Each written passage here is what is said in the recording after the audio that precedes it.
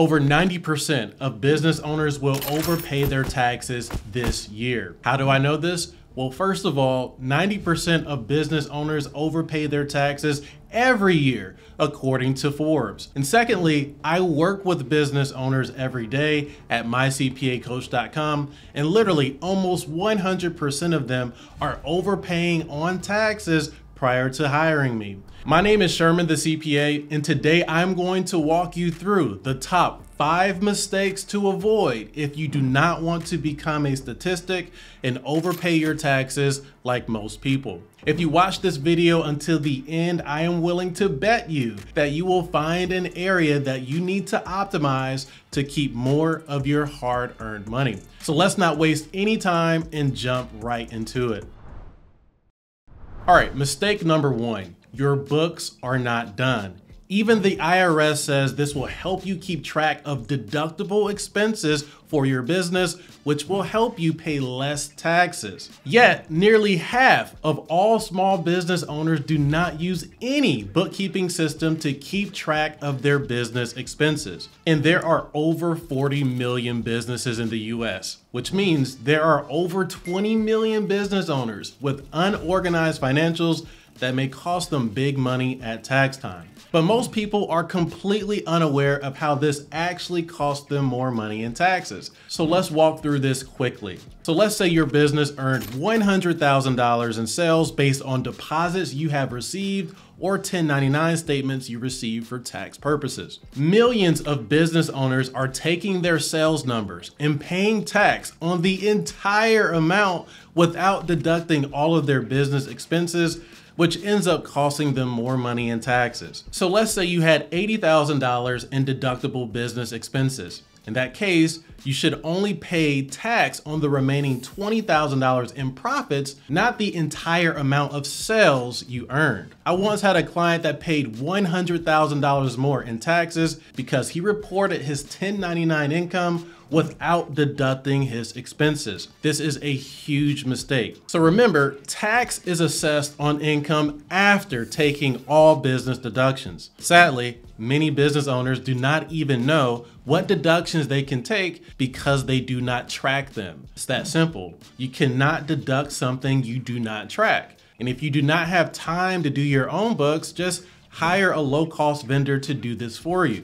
I'm a licensed CPA and I don't even do my own books. It's just not worth my time as a business owner. And by the way, if you want to use the vendor I use for all of my clients and my own companies, just click the link in my bio for a discount and a free consultation. But even the best bookkeeping system will not completely prevent you from overpaying your taxes. So let's keep going here. Mistake number 2, you are missing tax deductions. A good bookkeeping system will identify obvious tax deductions, but the truth is that some tax deductions are less obvious than others, especially personal assets or personal expenses you incur that may be related to your business. Generally, the tax law allows you to write off the business usage of personal expenses you incur, and 90% of business owners miss these tax write-offs every single year. So here are some of the most missed tax deductions I see business owners miss every year that you may be able to use. Number 1, the home office deduction, which allows you to write off a portion of all of your home expenses under your business. Number 2, the business meals deduction. This allows you to write off a portion of your dining expenses as long as you are discussing business with a business contact.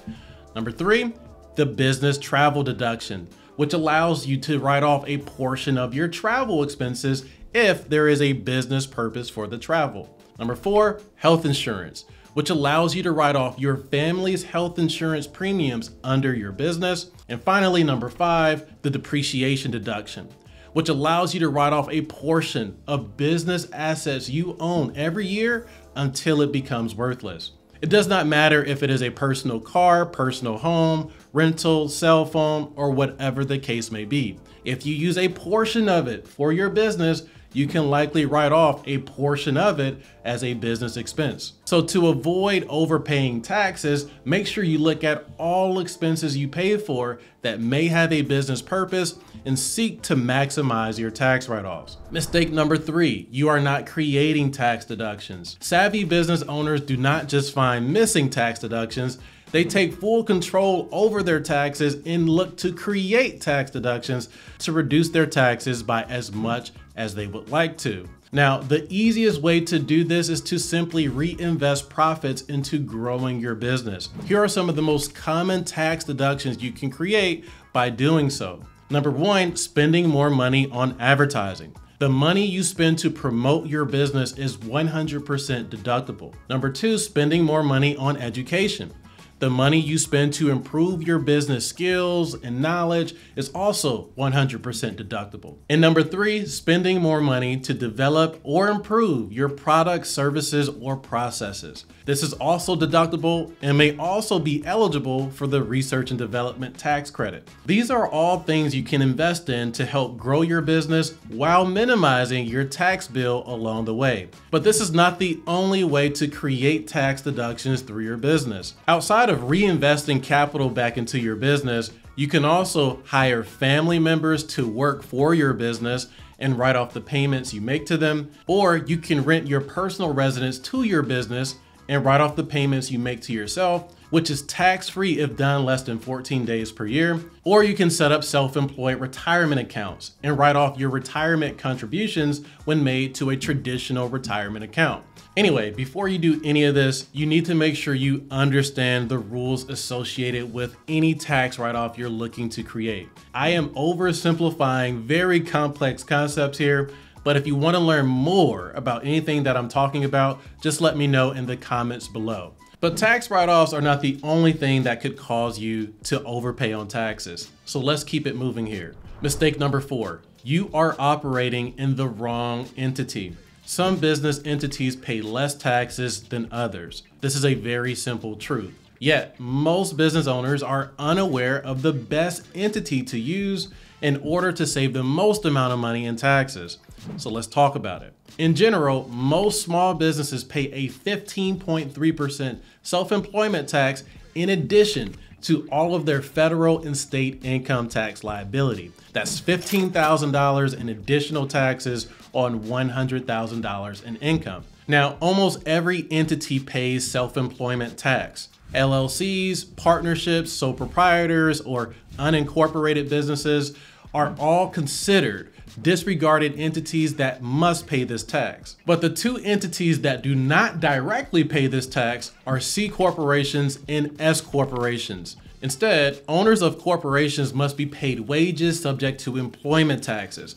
This is typically done through a payroll system. The end result is typically 50 to 70% less tax than they would pay in self-employment tax, which means that if you elect to be taxed as a corporation, you can save a lot of money in taxes. Now, between these two, the S corporation tax status is the most popular option amongst small business owners. S corporations are not subject to self-employment tax, and they are not subject to double taxation like C corporations, making them very attractive to savvy small business owners. With that said, self-employment tax is just one consideration when it comes to selecting your business entity. You also have to weigh in the additional rules, tax filing requirements, and additional costs to run a corporation against the benefit of saving money in taxes. If your business is not earning a lot of income, then forming a corporation could just create more problems and end up costing you more money in the long run. Most tax advisors would not recommend changing your entity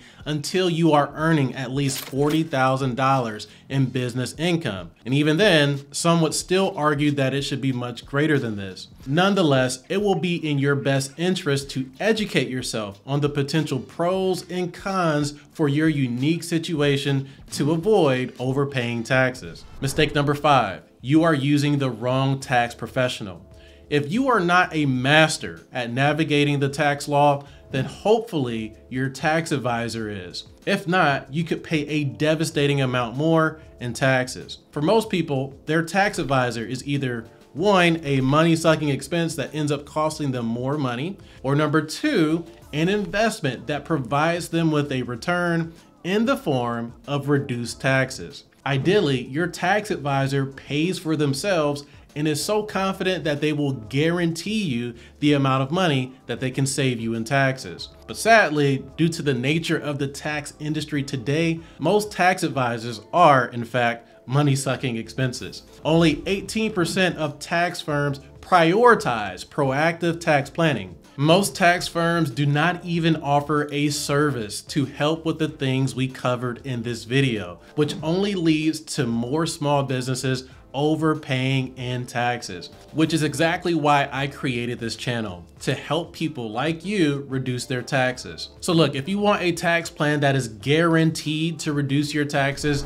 go to mycpacoach.com right now and apply to work with one of our tax advisors. And be sure to subscribe for more guidance to less stress and lower taxes.